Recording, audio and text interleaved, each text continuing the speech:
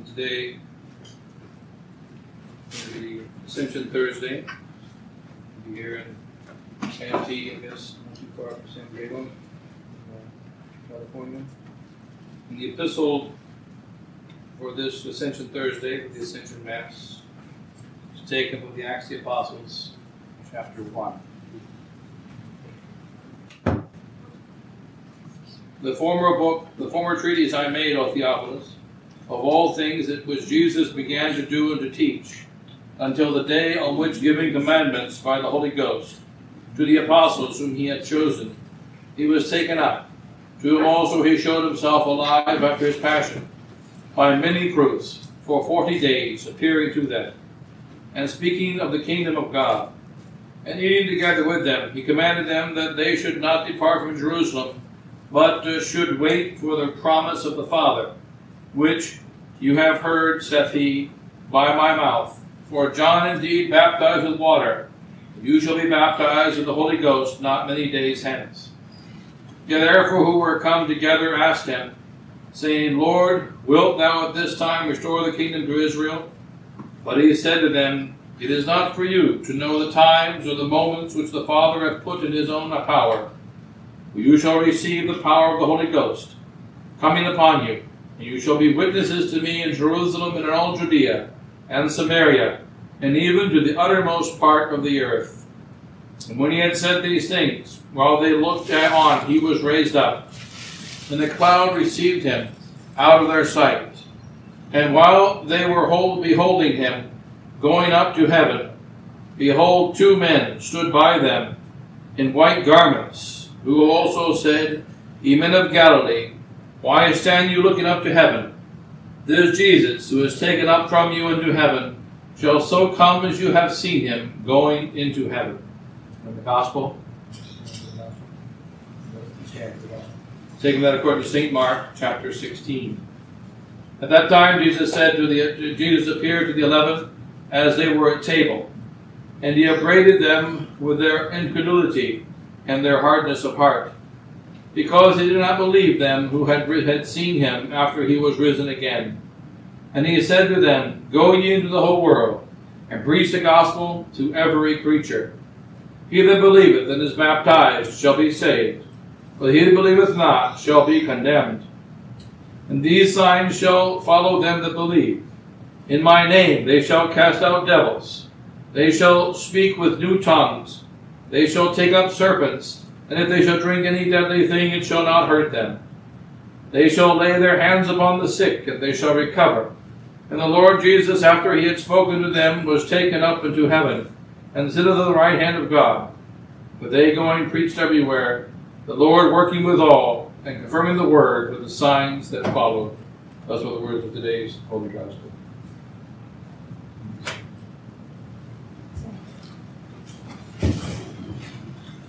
Father, Son, and rest of men. There would only be at the end of the Gospel today, Sir, the head MC will come over, he will take his extinguisher and put out the Paschal candle.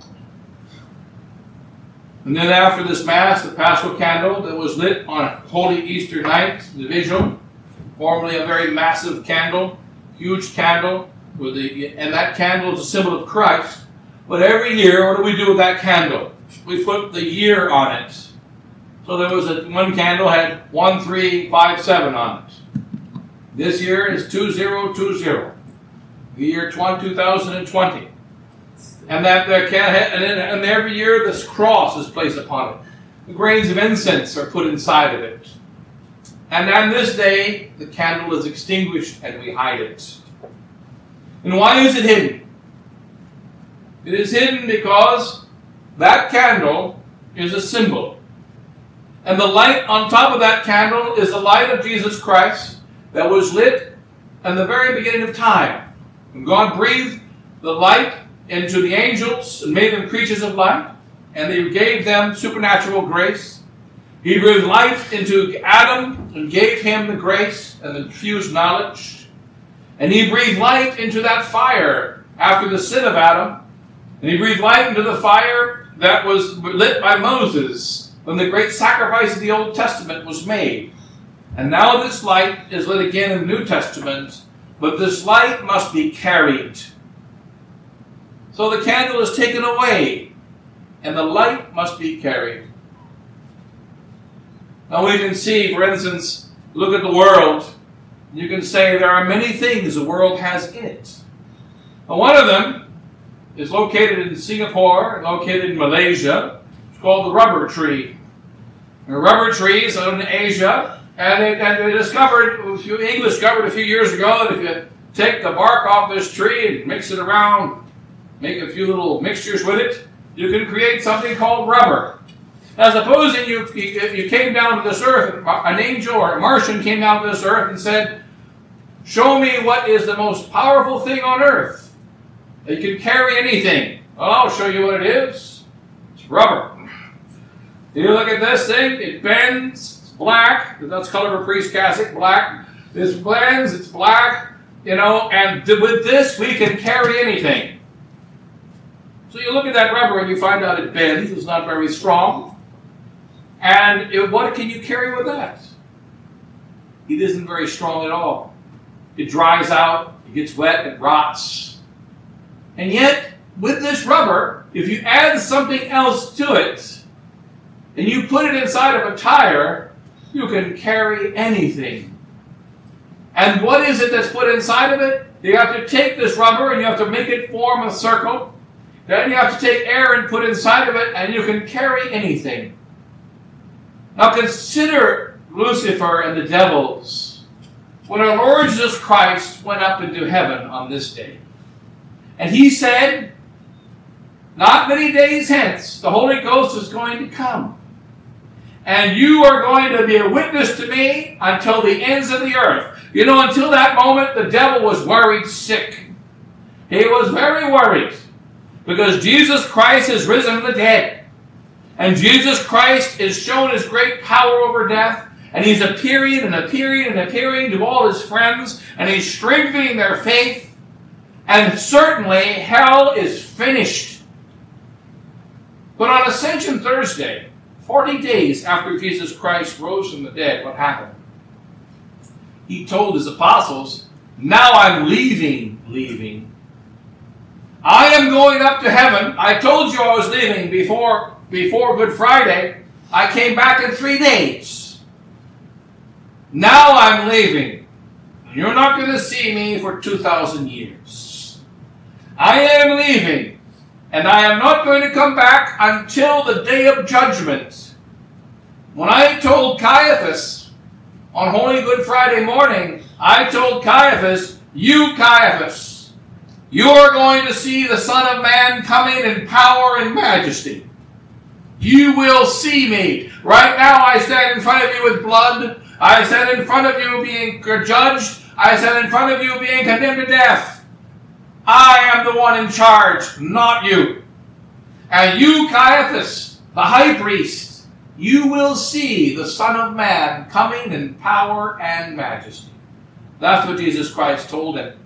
And he's going to come in power and majesty with his body that is exactly 6 feet tall. And his body is going to come with perfection right back to this earth, coming from east unto west. And he shall judge the living and the dead. What about the 2,000 years in between? Approximately 2,000 years. We're already 2,000 years after the Ascension. And another 13 years, it'll be 2,000 years since the Ascension of our Lord Jesus Christ. He ascended 33 years in the year 33 AD. 2,000 years later will be 13 years from now. And we know that around 2,000 years that he's going to be away. And consider Lucifer on that day, on the Ascension Thursday, and all the devils. You're trying to tell me that this rubber is going to be the witness of Christ. These very solid men, you can grab your hand and twist them. You grab a piece of wood, it won't bend. You grab these guys and you can twist them any way you want. You're trying to tell me that this flexible rubber is going to be what's going to be the witness of Jesus Christ to the ends of the earth? What does our Lord say? Not many days hence, the Holy Ghost will come and he will fill you with his Spirit. Just like you don't explain to a Martian about air in a tire. A tire is useless for carrying things. When the air goes out of the tire, you have a flat tire. And the rubber is useless. The rubber within seconds is ripped to pieces. If you go 80 miles an hour down the road, and the air goes out of the tire, at that minute, the rubber is destroyed. It is ripped apart. And if you keep trying to drive with it, you will destroy your vehicle. You'll destroy everything. And you won't be able to drive anymore. And our Lord Jesus Christ was explaining to these men, you are going to be my witnesses. And not many days hence, the Holy Ghost is going to come on the day of Pentecost. He is going to enter into the side of your weak flesh. And he is going to make you a witness to me to the ends of the earth. So our Lord goes up into heaven on Ascension Thursday, and it is most important that he travels up into heaven. What is he going to do when he arrives in heaven? There are many duties that he has, many things that he needs to do. He has not completed his work. Because our Lord Jesus Christ came down to this earth, he died on the cross for our sins. He taught those apostles for 3.5 years, but what did he tell them before he left? He said, it is necessary for you that I go. He also said, up until this moment, hitherto, you have not asked anything in my name, but from now on you must ask in my name. And whatever you ask in my name, it shall be given unto you. And the Father will give you whatever you ask when you ask in my name. And when you ask in my name, you'll call me back to this earth in spirit. You'll call me back to this earth, and I will make sure that what you ask is fulfilled. One such man asked that mountains be moved, St. Gregory the wonder worker, and the mountain was moved by the command of St. Gregory.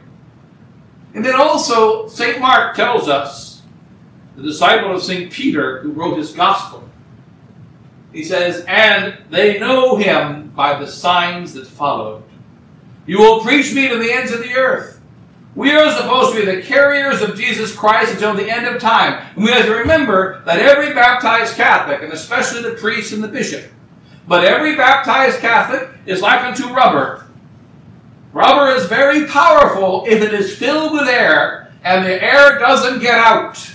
That's one reason why down the last 2,000 years, what is the duty of the Catholic bishop? What's the duty of the Catholic priest? I want to protect you to carry the faith to the next generation, next generation. You must make sure the faith rolls from one generation to the next, just like a tire. You can carry entire kingdoms on top of you if you keep the air sealed inside of that tire. And what is this air that's sealed inside of our tire? It is the Holy Roman Catholic faith, the 12 articles of the Creed, the teachings of our ancestors, the teachings of the fathers of the Church that must fill us up. The teaching by itself flies through the air and carries nothing. The rubber by itself, it is able to carry nothing. But take the teaching and seal it inside of rubber, and take that teaching and make sure that not one drop of it leaks out. And you can put an infinite weight on top of it, and it will carry it. It will carry it. We have to recognize as we travel through each generation, the devil was not at all afraid of the rubber. He was not at all afraid of those 12 men. Matthias taking the place of Judas. This is what you're going to put up against me, said Lucifer. I will defeat them and destroy them most easily. But what happened? 10 days later, the Holy Ghost entered inside of them with the Blessed Virgin Mary, and they became impregnable and unconquerable. And God has decided that inside of the weak humanity, there should be this holy faith. And what is the Lord Jesus Christ doing at the Ascension? He goes up into heaven. And when he arrives in heaven, he is interceding with us to the Father. As the Father has sent me, I also send you. Now it's time for you to go.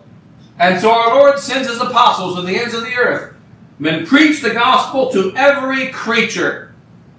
This is important to understand against the heresy and wickedness of the Protestants. Preach the gospel to every creature. Everything must worship God. Hence we have sacred stones, which is the altar stone, and the stones that build the church, and the stone of the altar. We have sacred wood, that is used for the making of holy statues and used for the construction of the furniture of the house of God. And we have sacred fabric, which comes from the plants by which are made vestments, and we give worship to God. And all the animals are blessed by God also. We bless each of the animals, and each of them made to worship God. And then every man must worship God, and fire and heat must worship God. Exactly what was commanded by the 3 young men in the fiery furnace. And therefore every creature must praise God. We have fire and wax that praises God. The bee is involved in the mass when she made the wax. And the fire is involved in the mass. And the wood is involved in the mass and the crucifix. And stone is involved in the mass. And all living creatures are involved in the mass. Because what must the priest do? He must preach the gospel to every single creature. And we look down the lives of the saints, they have preached the gospel to the creatures. They have commanded the water to obey them. When St. Raymond of Pfeiffer was held back on an island, he went across the water. He walked across the water, and the water obeyed him. And when the storms were going to sink ships, many times the water obeyed the saints, and the signs will follow until the ending of times. And so the whole world must be preached to, and we must preach the gospel to every creature. We are now in an age where every creature has been turned away from God, and every creature is being used for selfishness and for the devil. And we must bring back every creature to God. Bring back the blessings of God to every creature. And the Lord Jesus Christ made that command to his apostles on Ascension Thursday. Now what does he do when he goes up into heaven? He said what he was going to do. And what he said was, I am going to prepare a place for those that love me. He is preparing a place, preparing a home for those that love him. We are here to know, love, and serve God, and by this means to save our souls, so that we'll be happy with him in heaven. And he makes a place to prepare that place for us in heaven. He is going to greet us and receive us and bring us into that kingdom of heaven. He's going up there to do that work. He also wants to see us carry him by the power of the Holy Ghost. Because remember, God is 3 in 1. The Father, the Creator, the Son, the Redeemer, and the Holy Ghost, the breath and life and sanctifier of our holy church. And he is there to bring us to him and bring him to us, bring heaven to us. In any case, we started a bit late here, but happy Ascension Thursday, this great day. And also have the privilege of receiving the first Holy Communion, today. Remember to receive our Lord the first time. Receive our Lord on the tongue, and receive our Lord into the heart, and make sure that it remains there all of our days, all of your days. So in any case, we'll close it at that, and God bless you all, and the Father, and the Son, and the Holy Ghost. Amen.